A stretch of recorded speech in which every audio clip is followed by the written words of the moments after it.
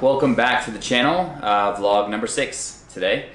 Finishing up the end of a progression this week as I deload and then head into an 8 or 9 week prep for nationals, so excited about that. Quick announcements. Early tomorrow we'll be putting out the TSA updated intermediate approach. Really excited about that. That is free, no email, no download or anything like that. You can just go and click and get that. So if you're looking for a solid approach for powerlifting and you're an intermediate athlete, you've competed for maybe 2 years or something like that, this would be a really good approach for you. If you're a beginner athlete, we have an approach for you as well. That's also available free on the website at thestrengthathlete.com. Hope you guys are having a good weekend and enjoy the rest of the vlog. Take care. Yo, all right, off to a good start, day 1. So the way my program is structured, I have essentially 4-week blocks. I've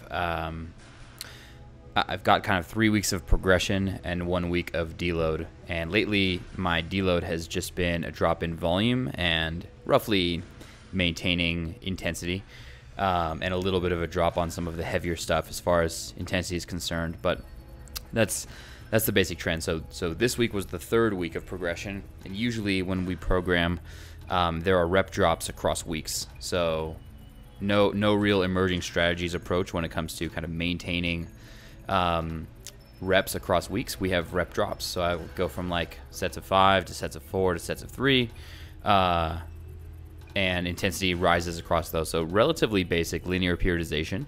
And my approach is undulating, which means that I'm doing different repetitions on different days, and more or less following the hypertrophy power strength model from some of the daily undulating periodization from Zordos. That's been a pretty effective way to program, and something that I've picked up when programming for other people, which kind of brings me to one of the main points that I wanted to talk about here. I think as an athlete and as a coach, it is easy to forget history and perspective, and it's easy to be biased by that lack of remembering history and perspective. So this shows itself in so many ways. You are programming and you end up talking about or wanting to do what works for other people because it is in vogue right now, and it's kind of the new hotness, despite what has been working for you, or despite what generally works for people, or despite your access to equipment, or despite any number of things. You just kind of see a wave of people all wanting to do something specific and kind of want to join on that too. Just totally forgetting data and totally forgetting what has worked for you, or what works for people of other ages, or what works for different body structures. It's hard, I think, to stay focused on yourself in the sense of specifically narrowing your gaze to what works for you and what doesn't work for you. Like, it's okay to pick up ideas from other places, but I think too often many people get swept up into trends, whether it's a specific exercise or training modality or whatever the case may be, and end up denying some of the fundamental training principles that have built them to the place that they're currently at. As coaches, there's biases everywhere too. There's a bias in transferring what has worked for you as an athlete to your athletes, and what's worked for them.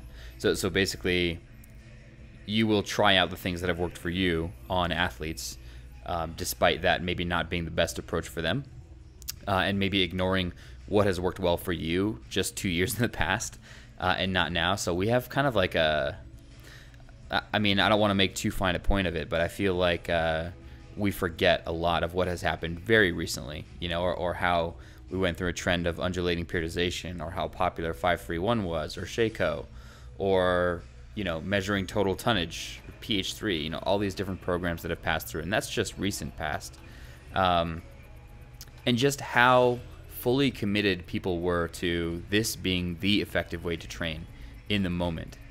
and just where we are today, and being convinced that this is the most effective way to train, instead of stepping back and taking a nuanced approach and saying, these are all different ways people get strong. We need to look at principles. We need to look at actual effectiveness. We need to take a look at training data and make our decisions from there. And that the moderate approach is usually the better one. So there's a few other interesting biases that I want to talk about. And I had read Thinking Fast and Slow a long time ago. This is a great book by Daniel Kahneman.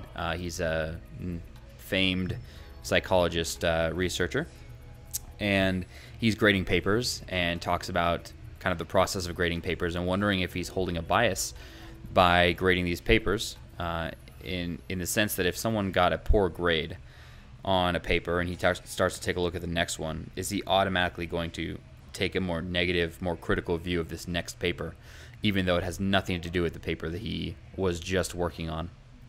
So obviously there shouldn't be a transfer of information there, but we're humans, and transfer of information does occur. Just like if you have a bad dream, there's some transfer of mood state when you wake up, and you kind of have to shake some of that off. I think we see some of that as coaches too. You teach the cues that helped you learn a specific lift, but maybe you apply approach that you just use on a previous athlete to another athlete, not totally removing your frame of reference. I think as coaches, we need to make sure that we can put ourselves in the shoes of an athlete, of their training report, of their training response, of what's worked best for them, kind of independently from one state to another, and basically eat a little bit of ginger in between each update with athlete, so that we have a fresh palate and we can just be independent with athletes as we're kind of moving from case to case. So I think there's kind of inherent humanness in the coaching process, and it's not to say that like going the other direction and being totally data-based is the answer too, or at least not with any approach that we've seen yet. The so-called AI approaches, or at least one AI approach that doesn't seem to be an actual AI approach at all. But AI in general, any type of AI approach, has to overcome some of the same obstacles of coaching more generally, and also some specific challenges when it comes to getting reproducible information, being confident that the approach that we give athletes is the right one, that it represents, kind of the combination of the data in the best, most effective way.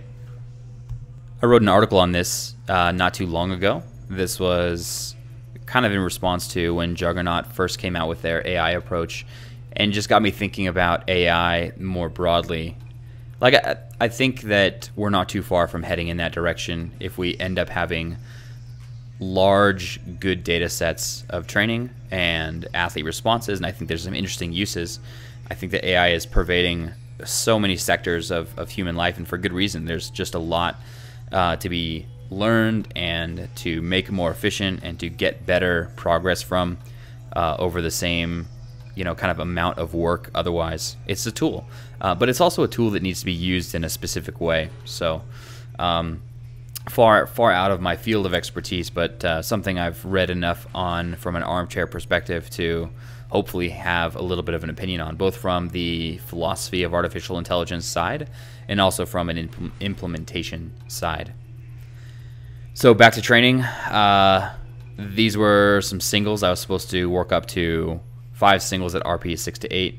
Got a little ambitious with this 405 kilo, 893 single. And I was probably being a little hesitant and just not quite fully committed. But there we have it.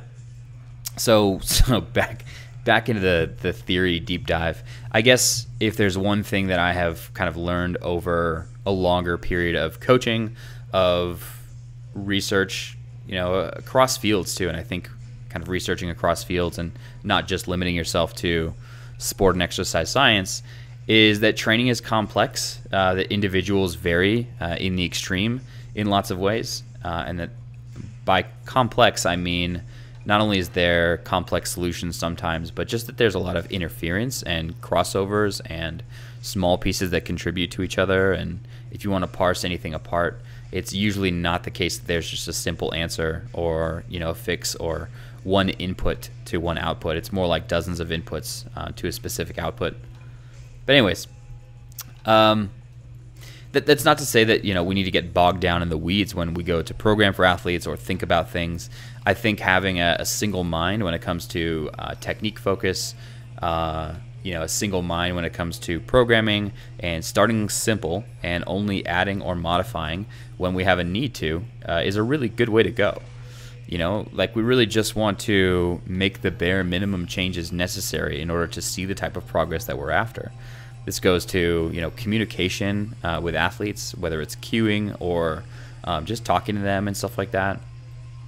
It's really just kind of about starting small and then making the changes necessary when necessary. Like start off with a good approach that's based on your combination of your understanding of the research, your understanding of yourself, your own experience as a coach and as a lifter, and what you understand about the lifter. Combine that with conversations with the athlete and ultimately end up with something that is a good starting point. Once you have that, modify it over time based on training response and the athlete and working with the athlete.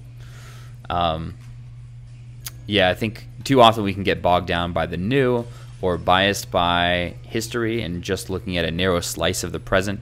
So that was really my main point that I wanted to talk about this time. Finishing up day 5 here, some awesome squats, working up to 645 double, which is a good place to finish.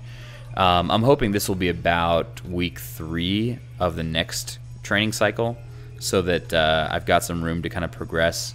I'd like to finish off with something confident north of 300 kilos, 660, before competition and have that move really fast.